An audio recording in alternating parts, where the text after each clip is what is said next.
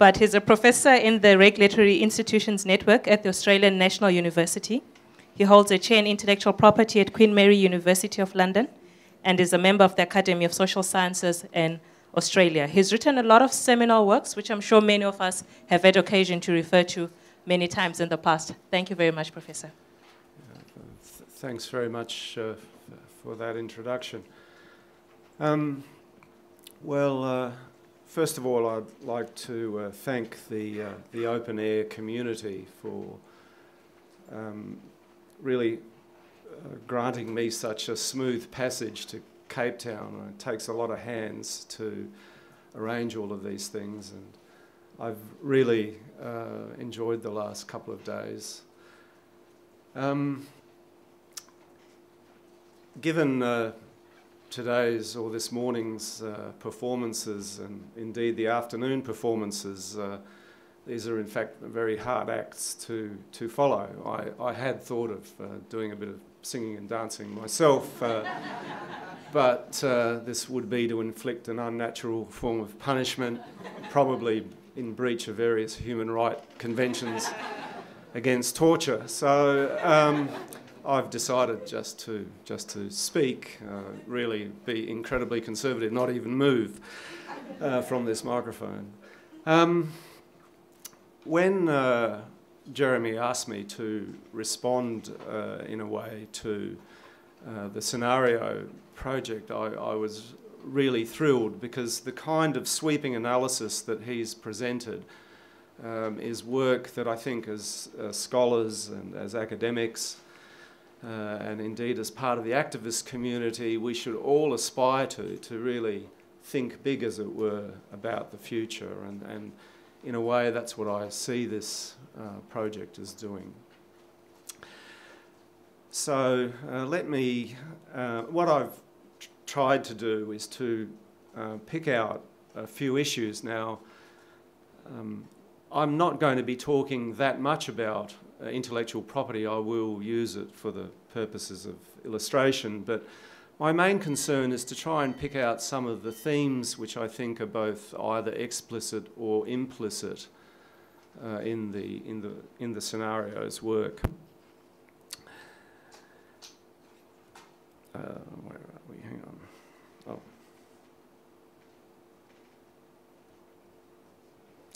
Well, that's it. The scenarios are finished, as am I. I can't seem to... that one? Oh, that one. There we go. Okay. So, we're back on track. I really want to talk about three very different areas which I think illustrate the themes. The first one is energy. This is mentioned in the scenario's work, and I do think it's very fundamental for all countries, but especially for many countries in Africa. It's very hard to run an economy without a reliable energy supply, and there is now a parallel discussion taking place in the world community, led by a number of organisations, which are really focusing on access to energy issues and the kinds of poverty that go along with situations of where people don't have access to reliable energy. And the International Energy Agency has some very frightening statistics about the consequences, for example, especially for women and young children, of cooking using biomass, so cooking over wood, stoves and so on, and the effect of particulates upon health. Energy poverty, in fact, according to the International Energy Agency, is actually killing more people than many of the diseases which people in the Access to Medicines campaign fight so importantly on. So here are some projections for 2030 by the International Energy Agency concerning the number of people without access to electricity. Really, the only key point to note here is that it's really the African continent that by 2030 will still be according to these projections, in a situation of where something like 42% of the population will not really have access to electricity. Now, in a sense, this is an opportunity, and it's not a situation that we can't change. I mean, my assumption is that the future hasn't happened yet. By that I mean that the choices we make now will decide what the future is. It isn't determinate, as it were. And so there are pathways that would enable us to avoid this particular scenario coming true. But I think it is a scenario, and it goes to the infrastructure and technology driver that this open air team have identified as really a critical issue for many, many countries in Africa, and particularly countries in the sub-Saharan part of Africa. Let me now say a few brief words about the energy scenario, I think, is an invitation to think big. It seems to me that there are opportunities. As someone remarked in one of the sessions or one of the groups that I was in, sub-Saharan Africa does have a lot of sunlight, and the cost of photovoltaics is coming down. There are potentially huge energy export possibilities there. So, and there is a lot of money around for renewable energy. So there are interesting large-scale entrepreneurial possibilities, and they're the sorts of possibilities we have to think about if we're going to get off the kind of path that the International Energy Agency is predicting. Let me now say a few words about finance. This goes to the question of the representativeness of developing countries in international financial architecture. As you're all aware, we've gone through a period around about 2007, 2008 and 2009 that is described as the global financial crisis, but actually is a crisis that emanates in the United States and spreads then to other parts of the world. There have been a number of reforms, and I don't have time to go into them in detail, but one has to ask, how significant have these reforms actually been? And especially, have they really benefited developing countries? So I'll just use one example of this. The International Monetary Fund is an organisation in which countries get to vote. In essence, if you're a political scientist, you would see the IMF as a vote-buying game. After the reforms of what are called the voice and quota reforms to the IMF, which have now come into operation, the United States still holds 16% of the votes, and under various supra-majority rules in the IMF, 85% and 85% majority is required. In other words, the United States is still in a position to veto. Now, if we go to the BRICS, Brazil, Russia, India, China and South Africa, which are collectively regarded as the front runners in this global economy, and 4 of those countries are now in the top 10 countries in the world economy.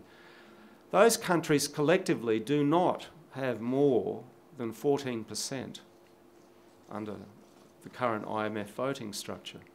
So one has to ask, how is it that half of the world's top 10 countries on a GDP ranking do not have enough power to block an IMF proposal that they do not like? Now, this does speak to the representativeness of these global institutions. What I think it means for countries in Africa is, and this is a theme that I think is both is implicit in the Scenarios project and really was made explicit in the very interesting group discussions we had this morning and this afternoon.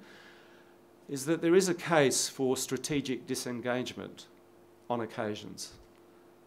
So as a country, one should think about strategic disengagement from institutions that may ultimately be delivering very little benefit. Speaking extremely crudely, it seems to me that the reforms have not really freed us from what I call Ponzi capitalism. The kind of speculative, unproductive activity that we see Wall Street engaging in has not really been curbed, and I think we face a very large moral hazard problem. This does have implications for developing countries. And in particular, I think it's important that developing countries begin to think about the principle of strategic disengagement and how it might apply to financial architecture. Now, some countries are already doing this. I think it's significant, for example, that the BRIC countries are talking about establishing a multilateral bank. Now, this is probably going to cause a lot of people in the IMF's corridors to laugh or smirk, because after all, they're so powerful and so important. So the idea that they could have a rival seems ridiculous. But if one doesn't begin to think big and one doesn't begin to think about other institutions and how these other institutions might serve one's people, then you will be trapped by hegemony. That is extremely clear. Now, there have been previous attempts by countries to break free of this financial architecture, most notably during the East Asian financial crisis of the late 1990s, in which Japan proposed the establishment of an East Asian monetary fund. Now, unfortunately, that idea was crushed.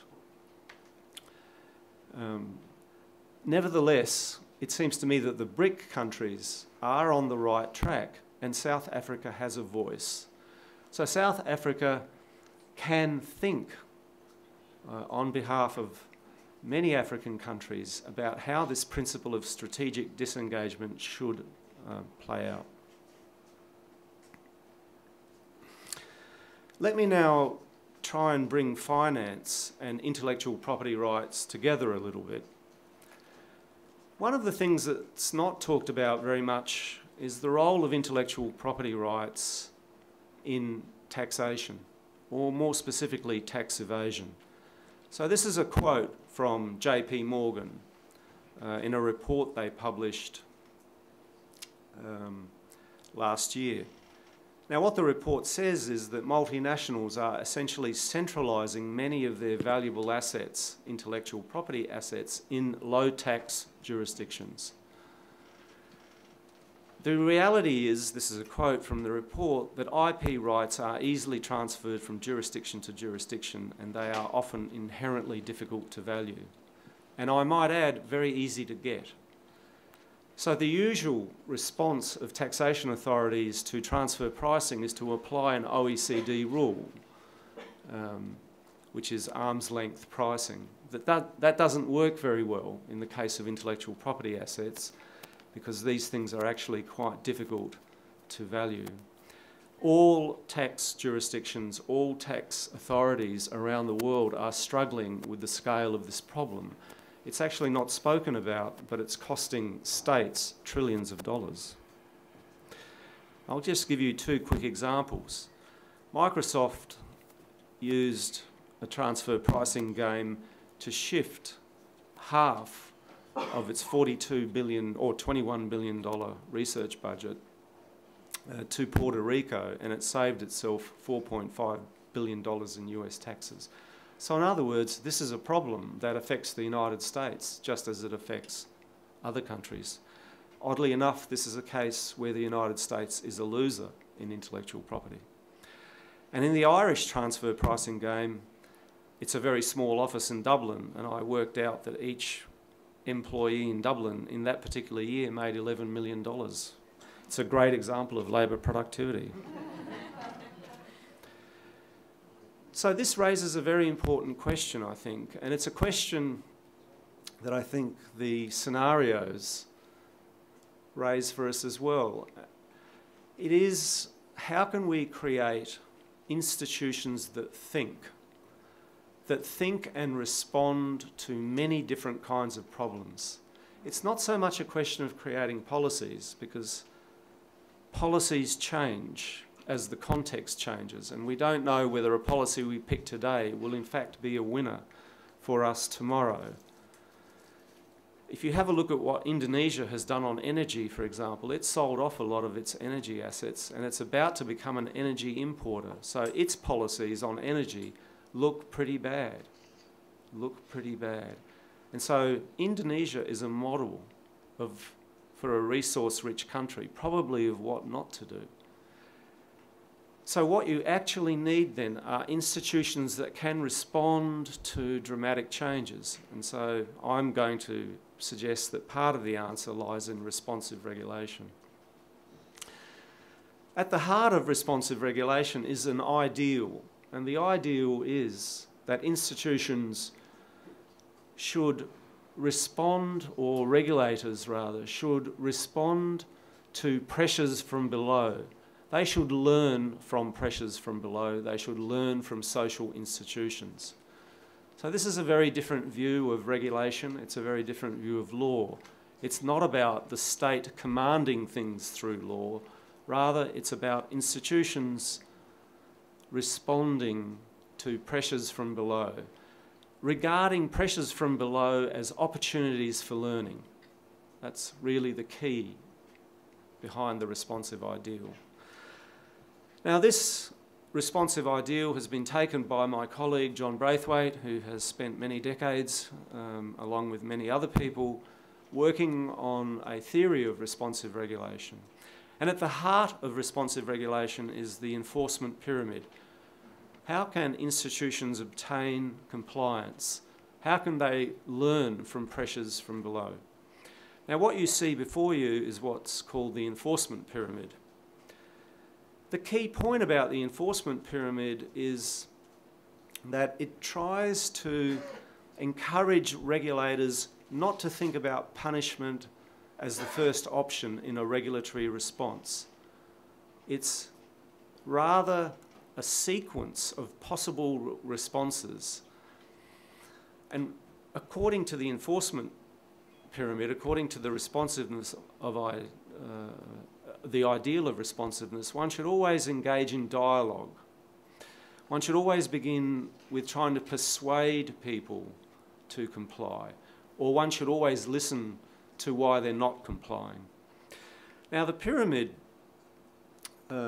presents a certain sequence to regulators that they should work through. You always begin at the bottom of the pyramid and work your way up to warnings, to civil penalties, criminal penalties, and ultimately incapacitation. The important point here is that there are many different kinds of actors in the world. There are virtuous actors, there are calculating actors, and there are incompetent or irrational actors. And so each part of the pyramid is designed to deal with different types of actors. And you work from the bottom to the top. You never begin with criminal responses or incapacitation. Now, let me present you with a map of how you might use this to develop what I call a responsive institutionalism. This is a rather complicated scheme, and I'll just spend the rest of my time talking about it. And I'm dealing here with the problem that I outlined earlier, the problem of transfer pricing, and how does a state respond to the problem of transfer pricing.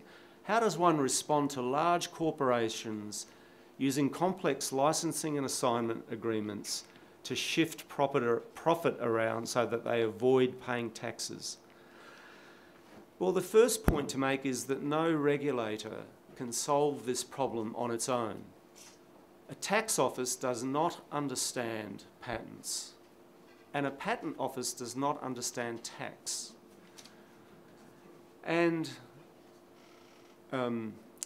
another regulator, for example, a regulator of pharmaceuticals, may have something to contribute to this conversation. It may be a missing an important part of solving these particular problems. Because remember, what pharmaceutical companies try to do is to convince states that they should pay the maximum amount for patented drugs. That's what a GlaxoSmithKline does. And at the same time as it's persuading governments that they should pay a high price for patented medicines, those same companies are using the patent system to shift profits around so that the government doesn't even get the tax benefit of the very high prices. This is a deeply, deeply iniquitous situation, and states have to address it. The only way in which states can respond, and indeed any weak set of actors can respond to this situation, is through networks. The prescription for any weak individual actor is to network with other actors. It's impossible to deal with complexity, the task of managing complexity in our world, in isolation from other regulators, from other actors.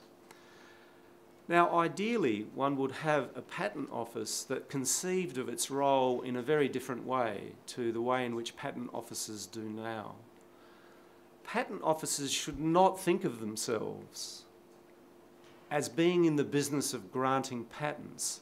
That is not the job of a patent office, any more than it is the job of a central bank to continue to print money.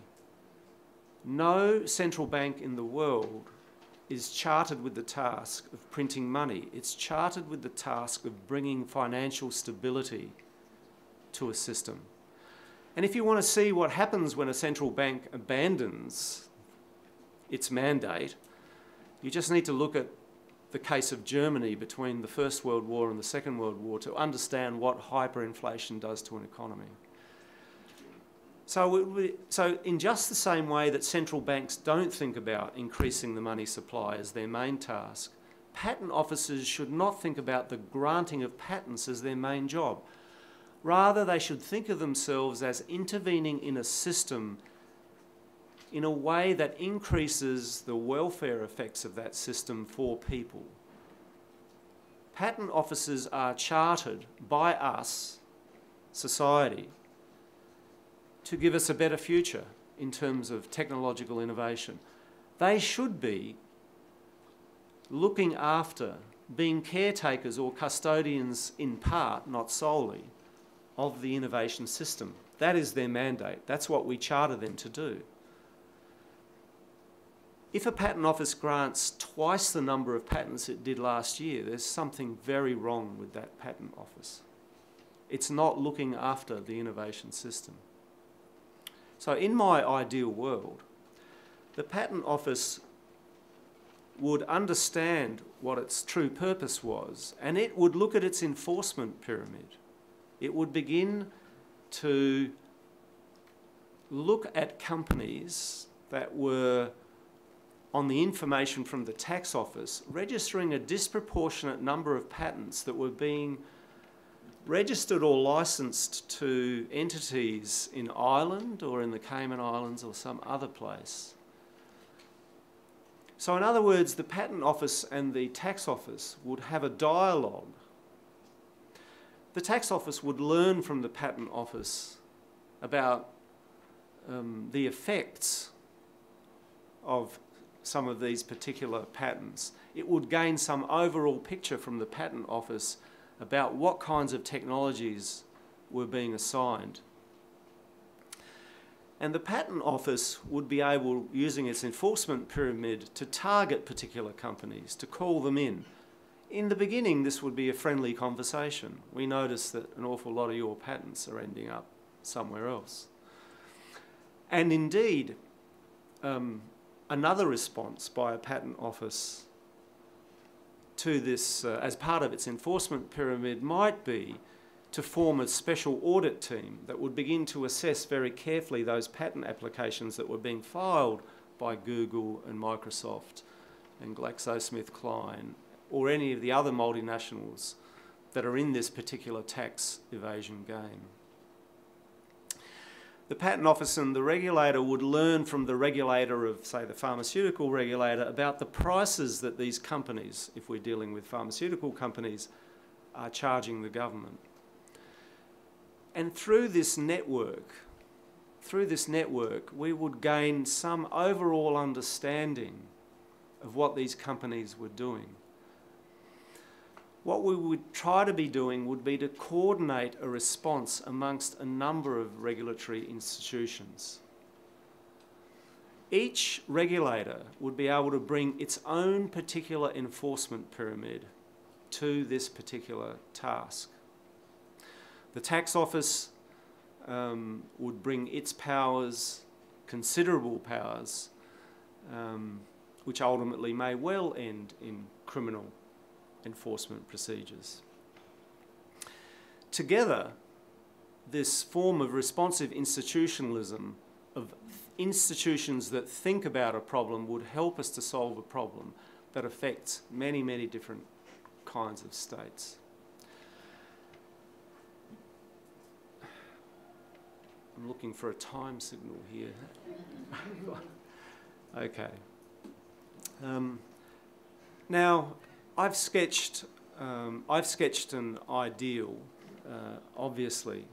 Unfortunately, many patent offices misconceive their task in the world today, and tax offices are overwhelmed, particularly in developing countries, by capacity issues. But it doesn't mean that the game is over. If we begin to think big, and that's one of my most important messages really, and it's a message I think that the scenarios really invite us to think about. If we begin to think big and try and envisage a world in which our institutions better serve us, then we have some chance of arriving in such a world. We can make these choices. A tax office in a developing country can learn from an OECD country as to how to tackle this problem. It can enrol the advice of a JP Morgan or a Deloitte's. There are many possible networks that can help developing countries to achieve greater capacity. And if we don't begin building those networks, then there's very little chance that we'll create institutions that think and deliver us to the better future that we all want. We don't want to arrive in a world sketched by the International Energy Agency or the International Panel on Climate Change. We don't want to arrive in these 4-degree worlds in which ecological systems are collapsing. So the message, or the 3 things that I really take away from the Scenarios project is 1, to think big. Secondly, to think about strategic disengagement from the world system, because there may be occasions on which you have to do that. And finally, to think about how institutions can better serve you, because the future is open. That's the critical point here. Okay, thank you very much for listening.